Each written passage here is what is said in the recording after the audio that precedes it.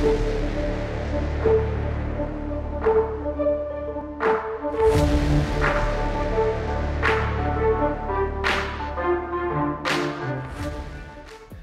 we're going to be loading into the game here. DV8 versus Balaen. How familiar are you guys with these two players? I mean, they've been around competing for a long time. They must have come across some of your tournaments as well at some point in time. But in your guys' impression, is there one that's further ahead than the other, or do you think this is going to be an even match kind of player skill decision-making wise?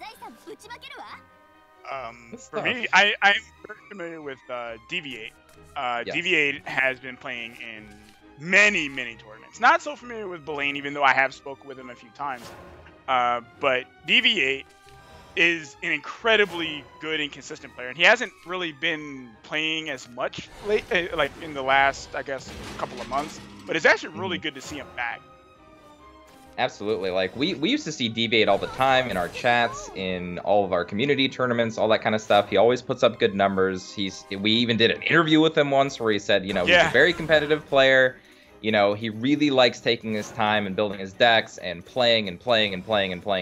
So I'm sure he's very well tuned for this meta, and it shows, right? He's at the top of the winners bracket, ready to go. So we got Dirt Rune versus Neutral Forest. Now, this matchup, I think, kind of comes down to the amount of burn that Dirt Rune can do, because, and it also comes down to like Mutagenic Bolt and or Calamitous Curse. Against the Beauty and the Beast, because if they don't have an answer to Beauty and the Beast, the game just kind of gets locked up, and you know, thanks for playing. Right. Next game. Right. A lot of it has to do with Dirt Rune ignoring what Neutral Rune does for a long period of time, like trying not to trade, trying to go face as much as possible. The big wrenches are, of course, Aaron, like we see in the hand of DV8, and like you said, Mutagenic Bolt to kind of get through those big boards and just deal extra damage. So this is the matchup I was kind of talking about beforehand, too. This is kind of like the wild card matchup. So whoever wins this, I think, actually has a really good chance to take the entire match here. Well, we do see, as we already said, that PDK was banned on both sides, and we see that they know that. They know. They're like, hey, man, I don't want to fight that, bro. Like, it doesn't matter what your configuration is. I don't want to fight that. So, if there was any good warning, all of the Disaster players brought PDK. So far, we've seen all the Disaster players ban PDK. So just warning, guys. Just a warning. And PDK. Okay.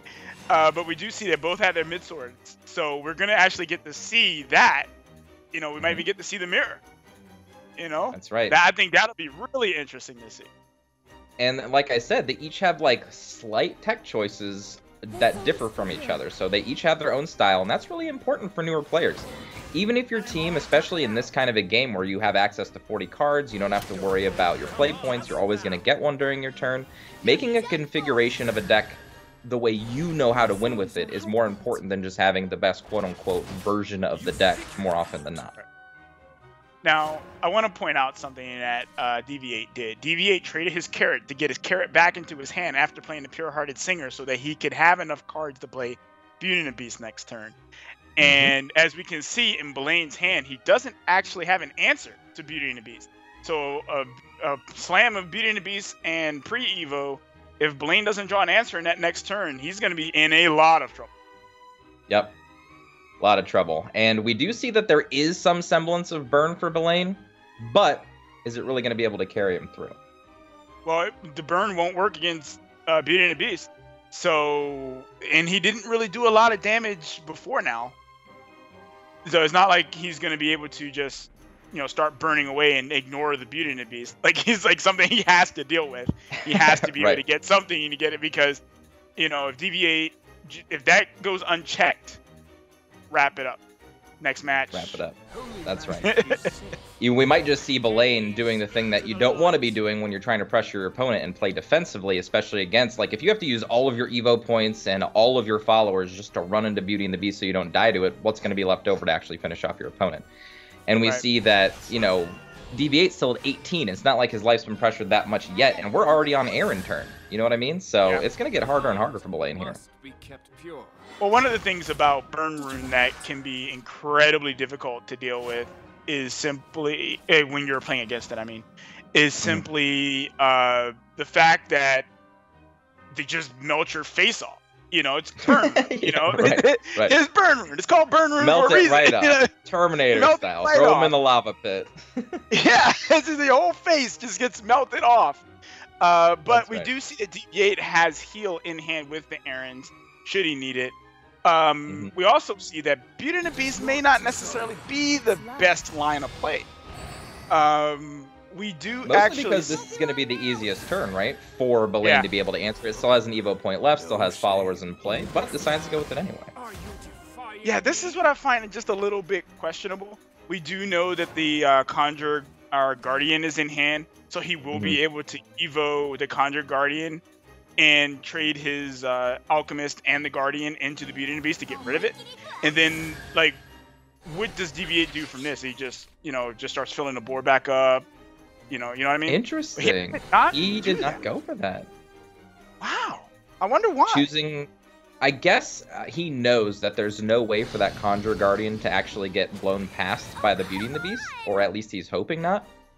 This is right before turn 8, before we get the extra Evo point back from Aaron. So if he doesn't have a removal spell immediately for this, like Elf Twins Assault, then he's going to have to ram his Beauty and the Beast into it, and it's going to give even more damage and presence for Balaen. So I actually really like that play. It's a gamble, but it's going to pay off here. Yeah, it does end up paying off. He rolled the dice and, rolled well. This is really good. Well, we do know, and what I'm actually finding interesting in DV8's list, I'm sorry, I kind of lost my train of thought there, is this Elf Girl Liza. Yeah. Very different approach. Yeah. Yes. And I like it. We've been talking about Elf Girl Liza a lot. Elf Girl Liza is just really helpful against every deck. It's really good against PDK or Dragon in general. It's really good against Elf Twins Assault. It's really good against pretty much everything. Dirt Rune, you know what I mean? Like, it just lets your followers stay in play and makes your opponent do a lot more to finish what you have off. And we see Goblin Mount even. So tons of wards. Goblin Mount. Yeah, tons of anti-damage stuff. Like, this is great. I like this. Yeah, he's basically said, I'm not dying to aggro today. One of the problems that Neutral Force does tend to have is that it does kind of suffer against those aggro decks on those turns you want to play that Beauty and the Beast. You can't against those aggro decks because they're just going to ignore it and hit you in the face. So we're actually seeing right now an example of a time where he wouldn't want to play a Beauty and the Beast if he had one. That is. This is a perfect example of a time he wouldn't want to play it. His opponent has 4 power guys on board. He's at 8. I love the Liza play right here. These are the top decks that Balaen needs here. Mutagenic Bolts, Dance of Deaths, nothing yet. He's not going to have a lot more time to get them because DV8's going to start being able to trade with this board very effectively. Not only that, but even if Balaen managed to get something like a Master Mage Levy or whatever, he wouldn't have been able to kill any of the board because of Elder Liza. That's right. So only big kill spells would have worked there. Oh, and another Beauty and the Beast, but he won't. He'll get the buff, I believe, or is it the? No, he gets the resistance. Protection. He buff. Yeah. Yeah. And this is perfectly fine. Angel of the Word cleaning up Master Mage Levy, being able to clean up the rest of the board. This is a great turn. Yeah, Balaen's hand's looking pretty bad right now. It's sitting on 2 sigils. Feels bricks, man. But as we know, Wizardess of Oz is this ever-present thing that Dirt Rune can draw into and just completely change the course of the game. But he's going to need to do it soon because that Beauty and the Beast is basically saying, with any other followers in play, you're going to be dead in just about 3 attacks. So that's your clock. Well, unfortunately, this Dance Death does not feel great because he can't take out the 1 card that he needs to kill. Right. So it's like, well, do I hold it? I don't think so. I think you do have to kill something, but... I think you do. If nothing else, just to preserve the clock and to get cards out of your hand to make Wizardess of Oz just that much better. Yeah. And just another sigil, of course, you just never want to see that. I know those feels. I'm a Dirt Rune player. Yep. Yeah. It feels terrible. And this is kind of one of those times where, DV8 doesn't want to overcommit to the board. Because, again, Mutagenic Bolt is a thing. So if he overcommits to the board, he can end up killing himself. That's right. Gotta be careful. That's the only thing he realistically has to play around right now. Wizardess of Oz, you can't really play around, right? Like, whatever they get, they get. So play around what you can. So, just on a little bit of a dirt topic, I know that you're kind of like off and on about dirt and all that, but Always. my question to you is, what type of card would you want to make to help dirt along if you were to make a card for dirt? Well, I want to see dirt go in a direction away from aggro. Like, I'm not a big fan of playing cards like Piercing Rune, Demonic Strikes, and things like that. I'd rather it go a little bit more defensive. And I realistically think they have the board control options they need. They just need to shore up, like, their mid-game package. Like, Halo Golem's good, Carl's good, but you don't really have a lot of other tools in those slots whatsoever. Right. Gingerbread House doesn't feel very good. Price of Magic doesn't feel very good. You know what I mean? Like, there's just a lot of this early to mid stuff that just doesn't feel good, and I think that's where it needs to shore up. Its endgame is great. You've got Professor of Taboos, Calamitous Curse, you know what I mean, Master Mage Levi, so many good things at the top end. Give me some more stuff in the mid-game. But here we see Balaen didn't draw what he needed to draw, DV8 doing what he needed to do and finishing out the game.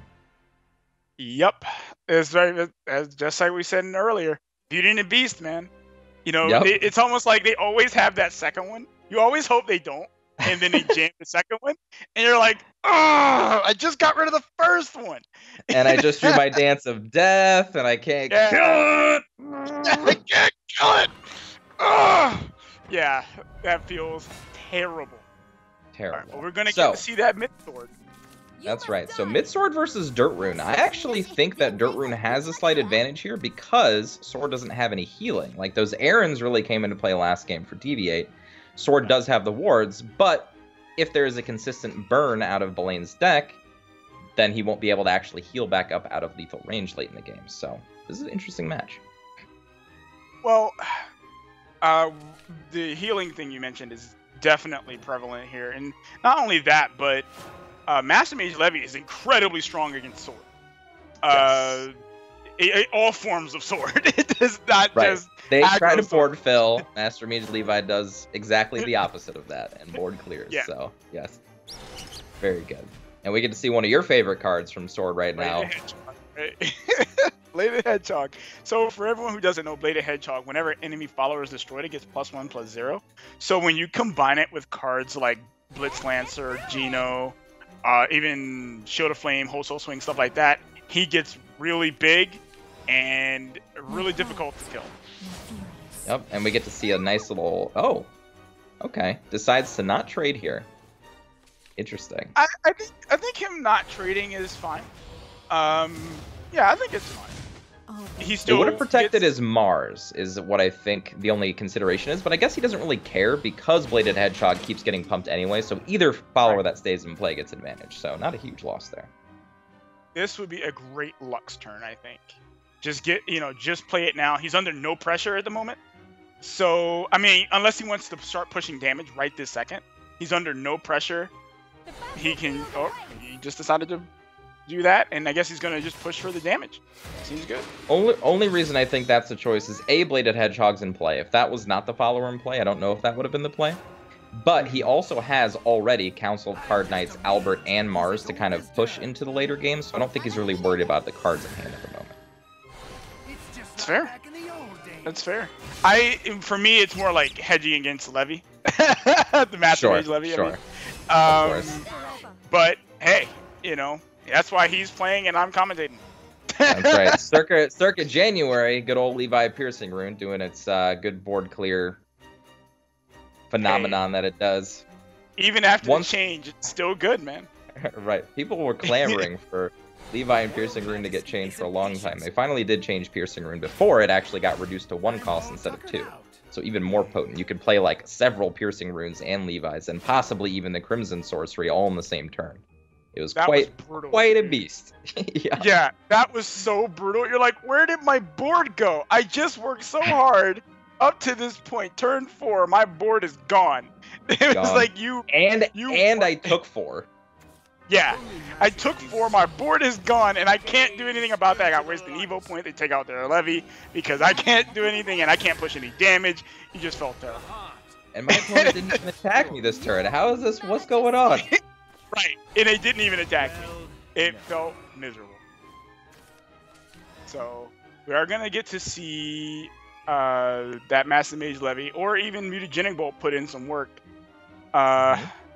He can't. Yeah. See, this is actually why I really feel like Lux would have been better earlier, because he can't really get the quote-unquote full value out of it that he would have gotten if he had played it on the turn 4 and when he wasn't really under any pressure.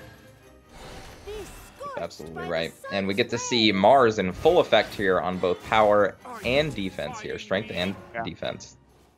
Mars is a card that I wanted to see played. Like for a while now. Goodbye board, by the way. I wanted to see Mars. By the way. I wanted to see Mars played for so long, and I'm actually glad that we could see it now. Like the people are moving in the direction of that. Not only the counter sword, but I don't like. And that actually kind of informs to their ban, right? They know that mid sword's bad against PDK, so they just ban it. So that's actually really smart. I like it. I just thought about that. One other inclusion too, Staircase in mid sword, pretty potent. Like sword doesn't have a lot of card draw opportunities, and Staircase is very cheap. And mid sword specifically doesn't play any other 1-drops, so it kind of gives you this nice little hedge that if you can't really capitalize in the mid game, you'll have a lot of late game options. And the late game options for sword are really good. You've got Alberts, you've got Fangblade Slayer, you've got Alwita's Command. You know what I mean? Like you've got a ton of stuff, even Round Table Assembly now, just to push out so much value. So talk about a card I have so much soul toward right now. Round Table Assembly. It's a salt-inducing card. We won't see it this game, but of course you guys have seen it before, where it puts 2 Juliets into play with an Ephemera in play, and then you know how that goes. That old song. Yeah. I was like, yep, we heard this one before. I really like the interaction between Geno and Staircase as well. Like you get 3 followers that die almost immediately because they're so small, and get that Staircase to pop really quickly. So very, very nice little interaction. And I think that DV8's actually in a really bad spot here. I'm sorry, not DV8, but Balaen's in a really bad spot here because so much card advantage, already has Albert, and Balaen really hasn't done that much yet. No, he hasn't. He's basically just been hanging on by a thread throughout the majority of this game. And unfortunately, it's not looking much better. It's really not. He does have access to the Mutagenic Bolt, but do you really want to be playing Mutagenic Bolt on a turn that he's playing it. Wow. On a turn that that your opponent has an Albert, or could have an Albert, or might have an Albert because that just popped? I really like this play because A, he's ahead right now. Obviously, we know that Albert's going to change things, but it gives him the best opportunity to top deck into a win. The reason I say that is because he gets to use his Evo on offense, the Flame Rats will deal damage, and he has a Dance of Death in hand. So if, again, he draws something like a Wizardess of Oz, he can really push through and maybe win the game. But we'll see. That's fair. But right now, it's not looking so hot. No pun intended on the fact that they're called Flame Rats. But it's not looking that great right now. And we do see that DV8 has yet another Albert in hand. So in the event that this one doesn't do it, which it won't, he's got another one on lock. This one won't do it, but because of the way Balaen played, he basically pressured all of the damage to go to his board instead of face. So even after this Albert hit play, the Dance of Death will remove it. The second Albert's not lethal, so it buys him some extra time, and he does have a Grimnir for next turn to kind of help clean up the board. Well, he does have the Grimnir. I actually love the Fangblade Slayer play here. No reason to play that. No reason to play Albert right there. Yeah. And because this also is sets an very Amtag Grimnir Bureau to Oh wow, what a draw. Here we go. Now let's just see what he gets off of it. Nothing. No! That is not what you want. Go Rune Bricks. Oh my goodness, that is not what you want. That's where you just put your hand in your head and you're just like. That's when Wizardess takes you to Oz and you find all the munchkins instead of all the magic. You know what I mean? Right. That's exactly what just happened. Yeah, that is. He knows he's dead too. Like he's like. Yeah, this is. Yeah, extra crispy dead, man. Yeah, just extra. He's finished. Albert is not how you want to lose, unfortunately. When you're fighting against swords, you just kind of have to expect it. That's what it is. DV8. What an amazing gameplay right there. That was amazing gameplay on his part. DV8 with the win on mid-sword. And we talked a little bit about mid-sword before we jumped into the broadcast, but it held its own against Burn Rune. What do you think are some of the big key cards that changes mid-sword in this particular expansion compared to the previous expansion? Because as we